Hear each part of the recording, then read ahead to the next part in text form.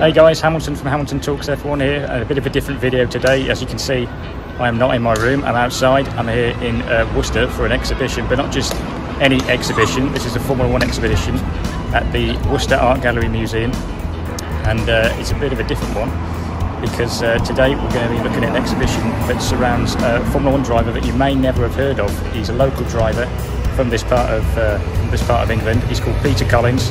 He drove for Ferrari in the 1950s and nearly became world champion. Today they're holding an exhibition celebrating his life and career. So why don't you come on in and I'll show you around.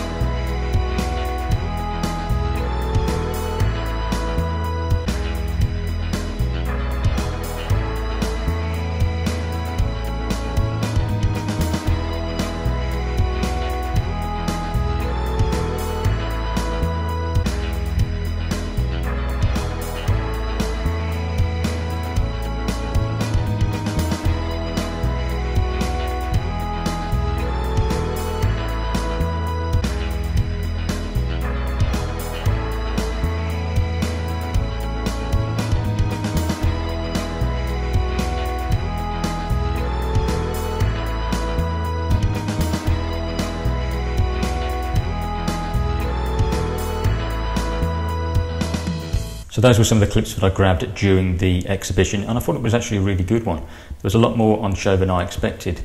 So there was a lot of old racing memorabilia that got on show from his racing careers. In particular, one of my favourite things was his actual helmet that he wore in around 1958. It's amazing just how different the helmets are from that era of racing compared to now. It's like chalk and cheese. You know, it was just a wooden helmet with basically a strap underneath the chin. Whereas obviously now the full-face crash helmets, visor and everything fully protected. There were also other things like his racing gloves that he wore, not in Formula 1 but during another event. I think it was an endurance race. There was also a lot of great pictures on show, pictures of his Formula 1 career, but also pictures of him during his youth when he was growing up, and also other events that he competed in, particularly endurance racing, which is what he did in between Formula 1 races and when he was trying to sort of make a name for himself in his early years in Formula 1. So the main reason why I'm doing this video is because Peter Collins is a local driver. In fact, he's so local that he literally was born and grew up about 2 miles down the road from where I live. So his family owned a garage in a place called Muslow Green, which is near Kidderminster. The family-owned garage is actually still there today, although it has moved across the road because now there's some houses that are where the original garage was. But the cottage, Talbot Cottage, is where he grew up, and it is still there to this day. I've driven past it hundreds of times. I only recently knew about it, having done a bit of research on Peter Collins when his name came up in a documentary about Ferrari. It's called Ferrari Racing to Immortality, and it was a bit about Ferrari in the 1950s, and Peter was one of the drivers obviously captured in this documentary, and he was one of the big names at Ferrari during this period. So I thought I'd give you a bit of background to Peter as a racing driver as well.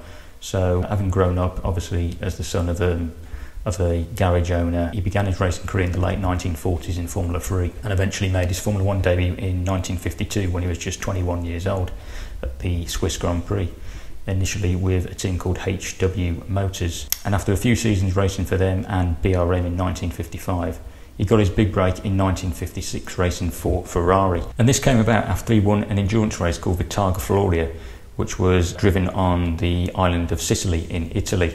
And he was driving a Mercedes-Benz alongside Stirling Moss, and they won the race. And this is one of the big endurance races of the time, it was as big as Le Mans. His performance during this race caught Enzo Ferrari's attention, and this led to him obviously getting the drive. So he became part of the Ferrari driver lineup alongside several drivers, including, of all people, Juan Manuel Fangio, who was the best driver of that time, and at that stage was a 3-time world champion.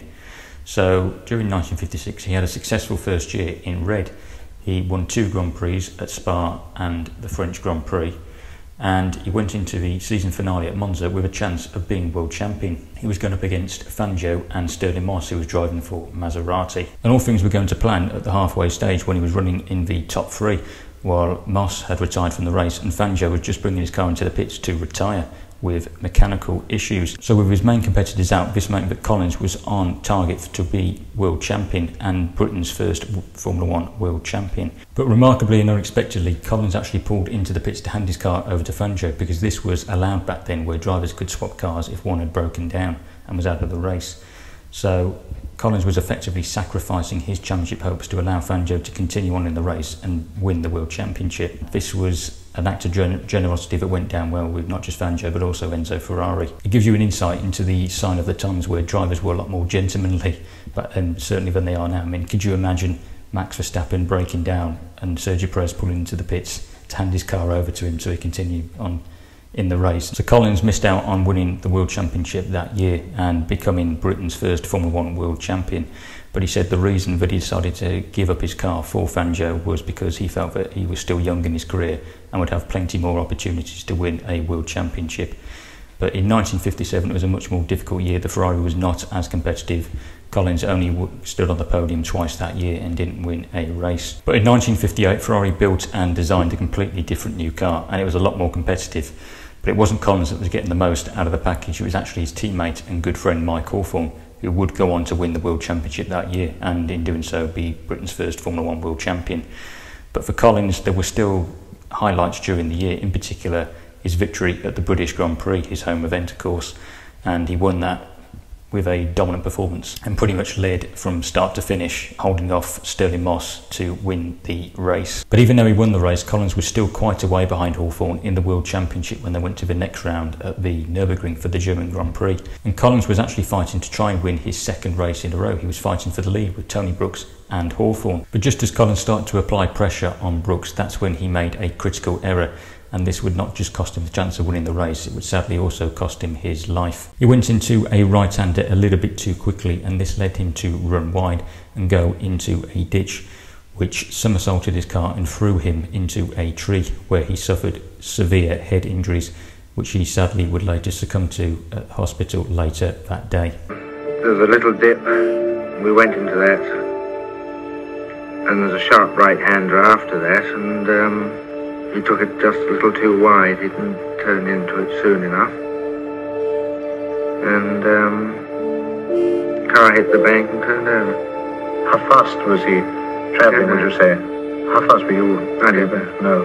No. So Collins would sadly end up being one of the drivers that was killed during this period, where safety was obviously nowhere near the standards that it is to this day. And it really did rob us of someone who definitely could have gone on to become a world champion.